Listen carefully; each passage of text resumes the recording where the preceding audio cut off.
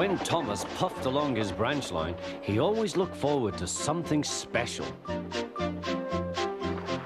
The sight of the river.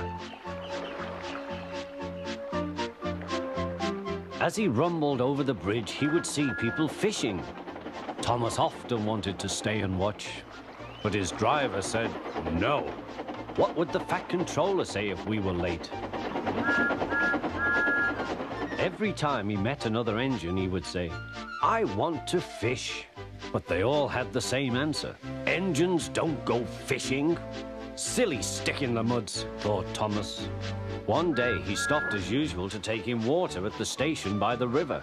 "Out of order." "Bother," said Thomas, "I'm thirsty."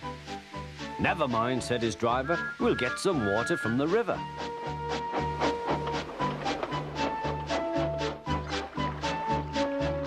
They found a bucket and some rope and went to the bridge.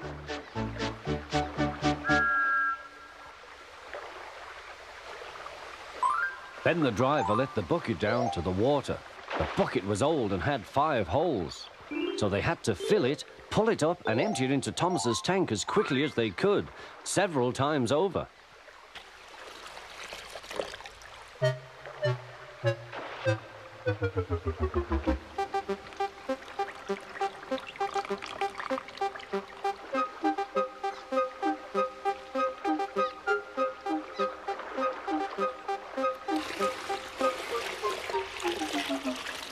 They finished at last.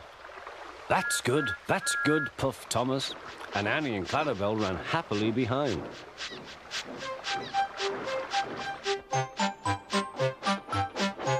Suddenly, Thomas began to feel a pain in his boiler. Steam began to hiss from his safety valve in an alarming way. "There's too much steam," said his driver.